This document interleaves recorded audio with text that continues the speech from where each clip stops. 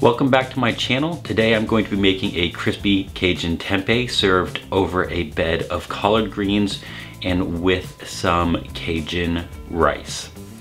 Now this recipe is going to have a few different components. I'm going to be making a barbecue sauce, and then I'm going to be working on the tempeh. The tempeh is going to be coated in a Cajun seasoning and then a flour batter.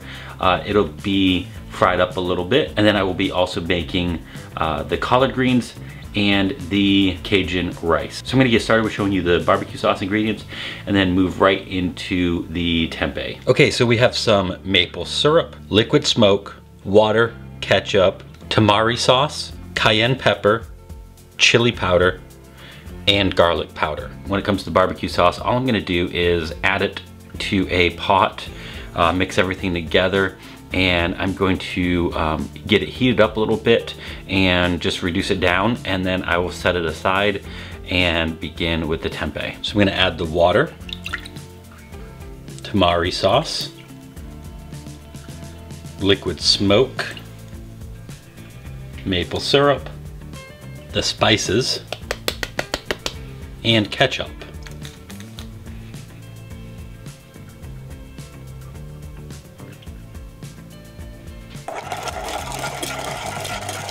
So now that barbecue sauce, it's heating right now. It's going to bring the temperature up enough where it's going to simmer and it will reduce, because right now it is too much of a liquid and we need it to get a bit stickier. It's going to come out fantastic. And so we add the ingredients that we do because it adds some tomato flavor, but also the liquid smoke makes it a little smoky. I'm using a mesquite liquid smoke. There's a huge variety that you can use. You can go with kind of whatever.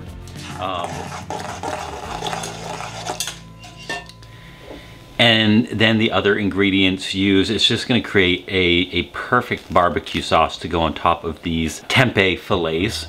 It's going to be absolutely fantastic. And so you're going to see that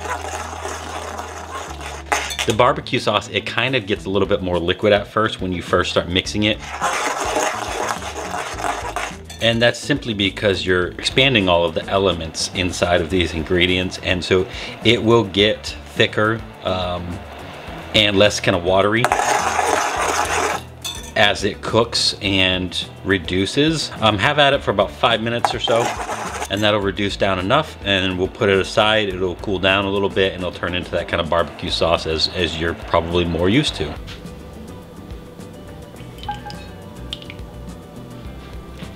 All right, and so there is the barbecue sauce, and we're just gonna put it aside. Moving on to the tempeh, I'm going to show you the ingredients that we're going to be using to season and to bread the tempeh. But first, I'm just gonna cut up the tempeh into pieces. You can get creative in this and just do, you know, whatever you want really in regards to the shape. But let's get that cut up, and then let's take a look at the ingredients that we'll use. The seasoning mixture, which is some Italian seasoning, Cajun seasoning, salt, some chipotle pepper, and some flour. And then the wet mixture, we have some flour, oil, and plant milk. So making the seasoning mixture, let's just add the ingredients all to the bowl.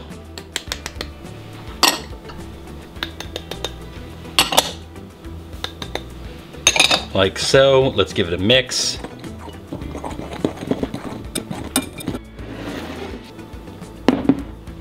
Let's mix the wet ingredients.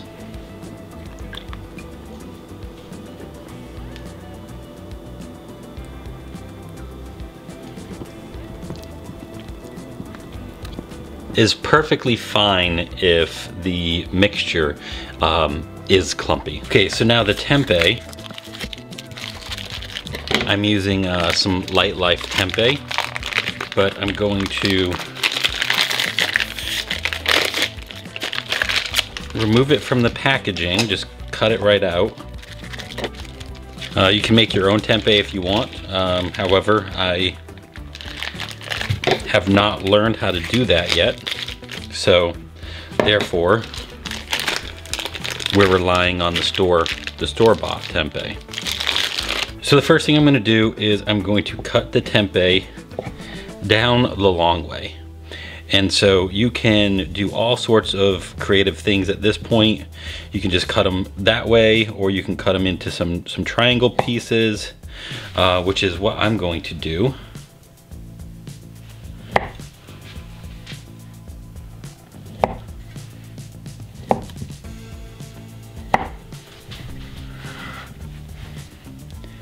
And the only reason I'm cutting them into triangle pieces is because it adds a little bit of shape and design when you plate it up. When it comes to breading the tempeh, it's gonna be pretty simple. We have the tempeh cut, and so I'm going to take the pieces and I'm going to put it in the dry mix, wet mix, and then dry mix, and then I'm going to set it aside.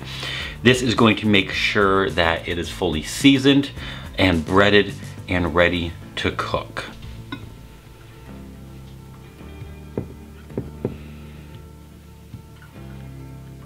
All right, fully covering the piece of tempeh.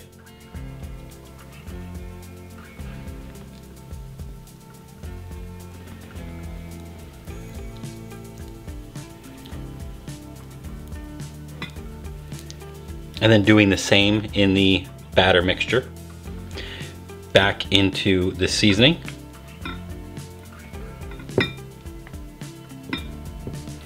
And I'll just kind of let it sit in there for a minute. If you want, you can just go straight into the batter if you find it not sticking so well to the tempeh after you season it. But you can go batter, and you can go seasoning.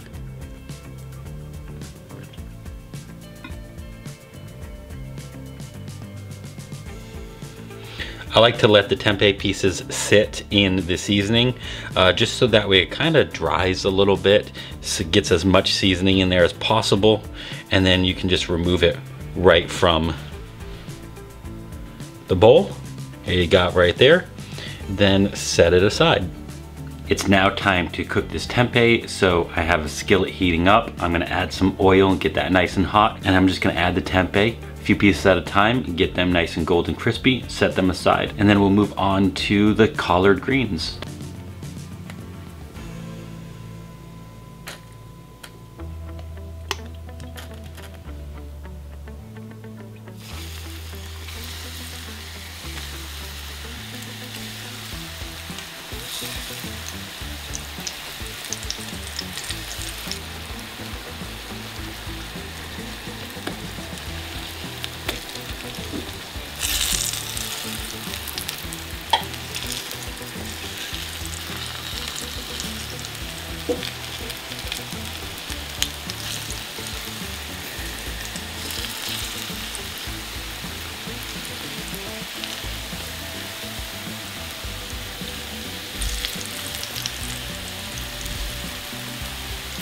And so what we're looking for the tempeh here is that it is golden brown all over.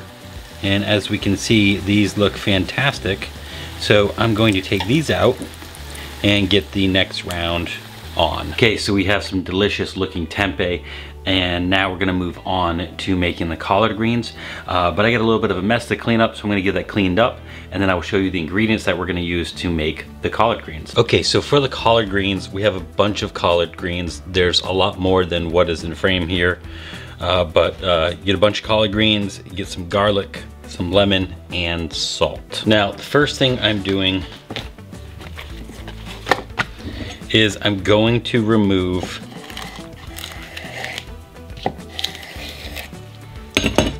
the leaves from the stems. Now, we can use these stems in some other recipes. We can chop it up and we can use it in salad.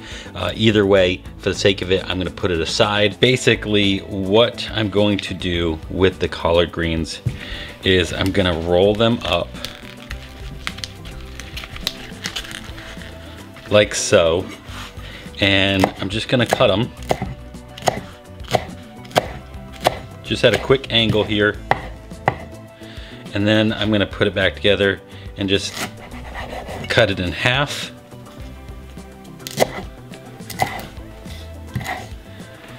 And this is an easy way to get good bite-sized pieces of the collard greens. So I'm gonna go ahead and cut up a bunch of the collard greens and then move on to cooking. When it comes to the lemon, really what I'm gonna do is just cut some lemon rings.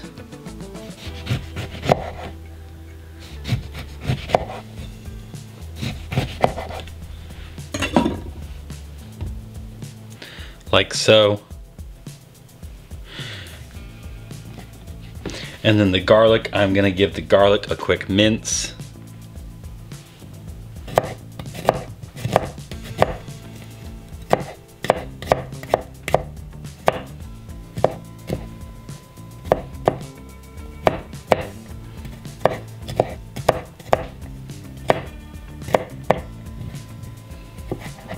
Now I'm not cutting the garlic too fine.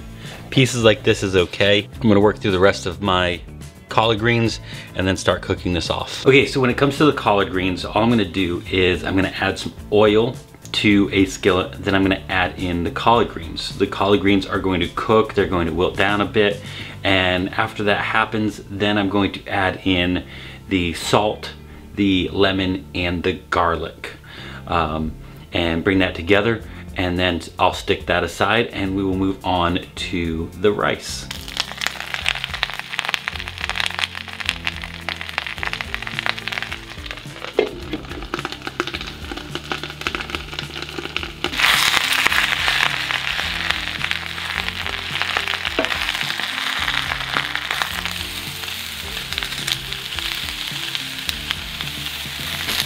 And some garlic.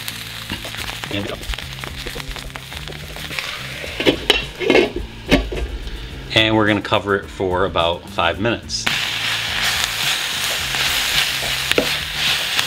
And so that's about what we're looking for from the collard greens. So I'm gonna put them in a bowl, set them aside, and then I will start getting some stuff together to make the rice. Okay, collard greens are done, and now it is time to move on to the rice. So let me go ahead and show you the ingredients that we will be using. We have some garlic, onion, tomato, vegetable stock, rice, yellow pepper, red pepper, salt, paprika, and chipotle chili powder. Now, when it comes to making this rice, it's actually gonna be super simple to make. I'm gonna start with prepping up the vegetables. So I'm gonna cut up the peppers, the onion, the tomato, and the garlic. Then what I'm gonna do is I'm gonna add everything into a pot and I'm gonna bring it to a boil, and then I'll drop it down to a simmer, and when it's simmering, I'm gonna let it simmer for about 20 minutes, essentially until the rice itself is fully cooked, and then everything should be all set for the rice, and then it'll be time to bring this meal all together.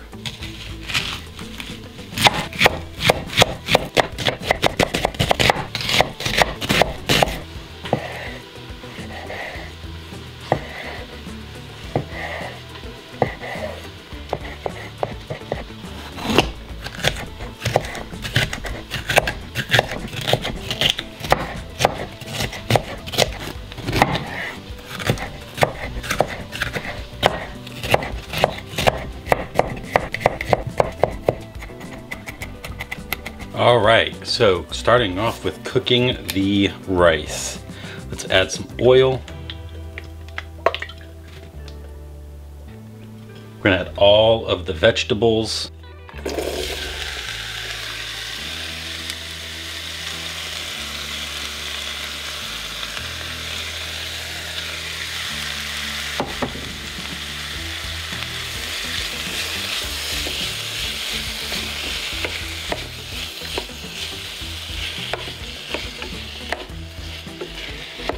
And we're just gonna cover that and let it cook for a few minutes.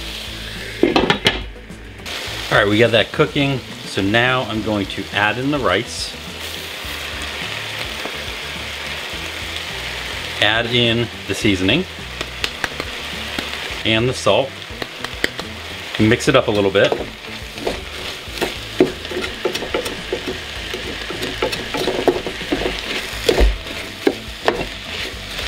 And now I'm gonna add in the vegetable stock.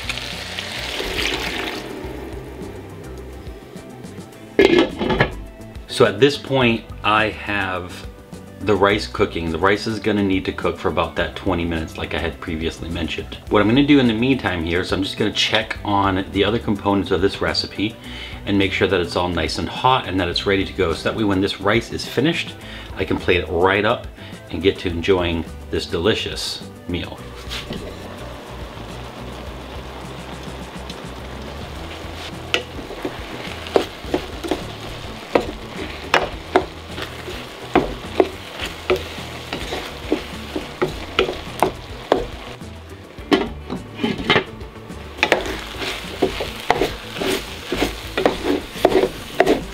All right, and now the rice is done. So at this point, all I have to do is just add the barbecue sauce over the tempeh and plate it up, and we'll enjoy ourselves a nice dinner.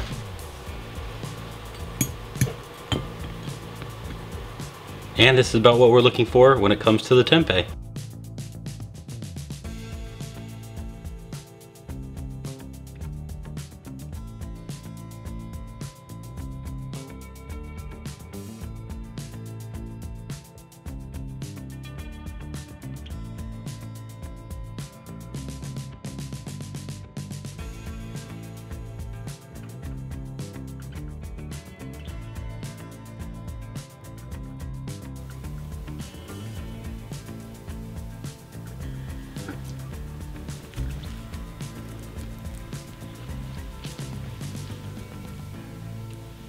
All right, so everything is done, so let's go ahead and try it out and see exactly what my thoughts are of this dinner. So first, the rice. It's delicious.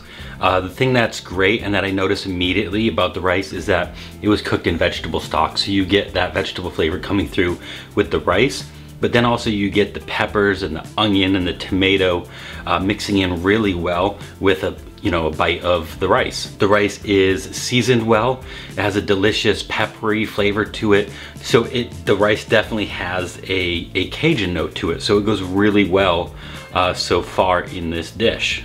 And now let's try out some of the collard greens. So the collard greens are delicious. You definitely get some garlic and you get some fresh lemon in there. So that's fantastic. It's gonna brighten up the dish a bit with its flavor. And now the tempeh. That tempeh is fantastic. You get a little bit of a Cajun barbecue flavor on there. It goes really well as a coating to the tempeh. You get the almost nuttiness from the tempeh. So it's pretty well balanced. So all together, I think this is a great dish. And I definitely look forward to enjoying the rest of this plate. I'd really like to know what you guys think about this dish yourself when you make it in your own kitchen at your own home. And just comment below and let me know what you thought. There's not much more to say about this dish. It's fantastic. I definitely think that you'll enjoy it. I look forward to bringing some more recipes to you in the comfort of your own home, because I'm your friend with food benefits. And I'll see you again real soon.